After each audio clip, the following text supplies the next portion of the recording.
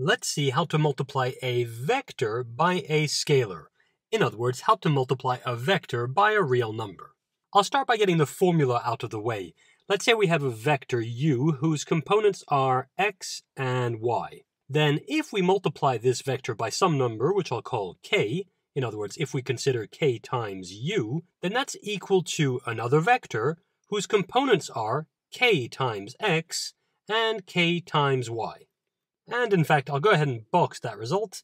Do make a note of it.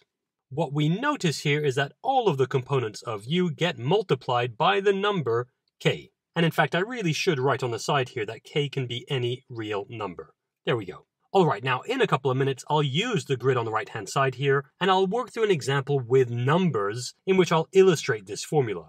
But what I really want to focus on right now is how multiplying a vector by a number, like k, affects it graphically. So for that, I've got this blue vector u here, and let's see what happens to it if we were to multiply it by, say, 2.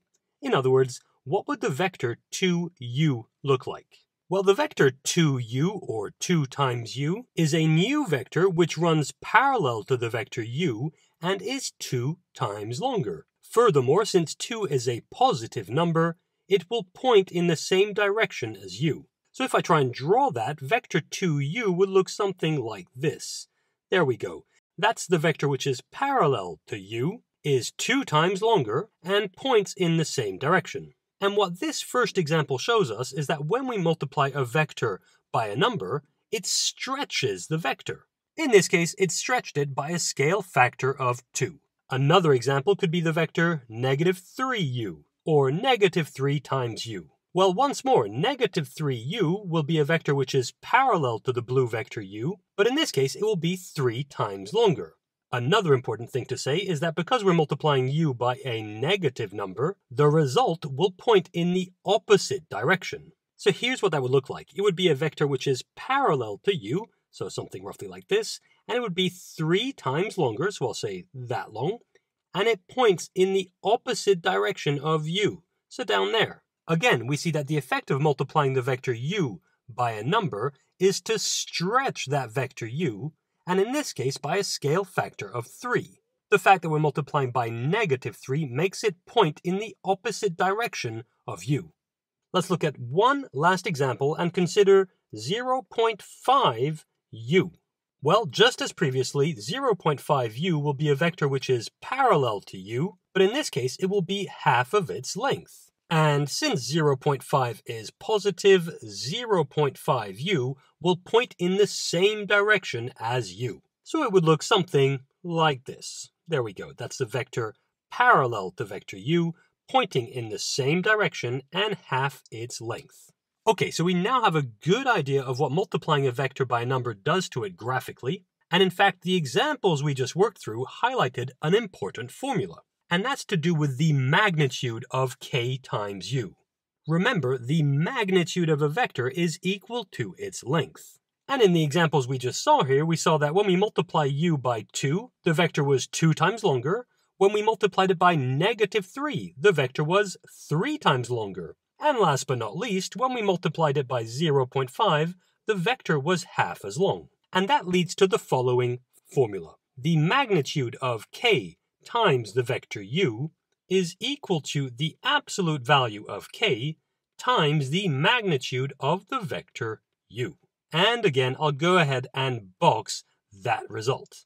Do make a note of it. Notice that the k that we have here is inside an absolute value. And that's to make sure that if we multiply a vector by a negative number, like the negative 3 we have here, this formula will still return something positive, since the absolute value of something negative becomes positive. That being said, let's work through an example. So I'll just write example here.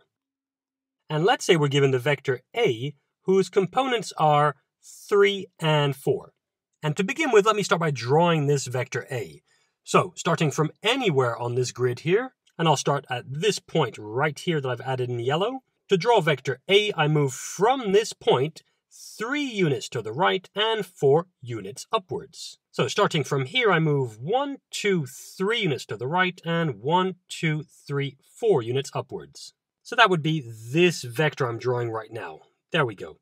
That's vector A. And now let's say I multiply this vector a by -2. In other words, let's look into the vector -2a. Well, according to the formula that I boxed here, its components should be -2 times 3 and -2 times 4. In other words, -2a has components -6 and -8.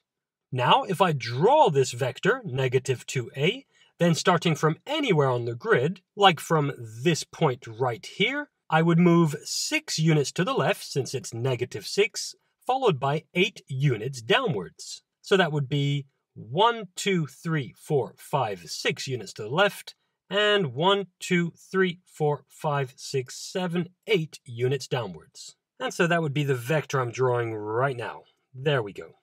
That's the vector -2a. And now, although I haven't drawn these vectors with a ruler, I'm sure you can appreciate the fact that these two vectors are indeed parallel. The green vector is 2 times longer than the blue one, and this green vector is pointing in the opposite direction as A is, which confirms everything we had said previously. And to finish, we could use the components of the two vectors we have here to show that this second formula works perfectly as well. So let's see, if I start by calculating the magnitude of the vector -2a, remember its components were -6 and -8, so its magnitude would be equal to the square root of -6 squared plus -8 squared, all that under a square root, of course. And that's equal to the square root of -6 squared, which is 36, plus -8 squared, which is 64, and the square root right there. And since 36 plus 64 is 100, this equals to the square root of 100. In other words, the magnitude of -2a is equal to 10. Okay, now let's calculate the magnitude of vector a. And I'll try and fit that here. So vector a has magnitude equal to the square root of 3 squared plus 4 squared. So that's 3 squared, which is 9, plus 4 squared, which is 16. And that's equal to the square root of 25. In other words, the magnitude of vector a is equal to 5.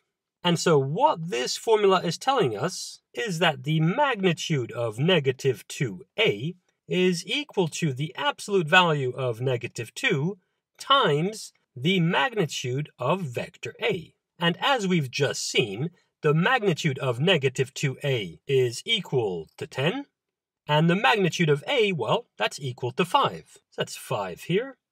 And since the absolute value of -2 is just 2, we quickly see that this formula works. Indeed, 10 equals to 2 times 5. And there we have it. Those are the key things we need to know about multiplying a vector by a scalar.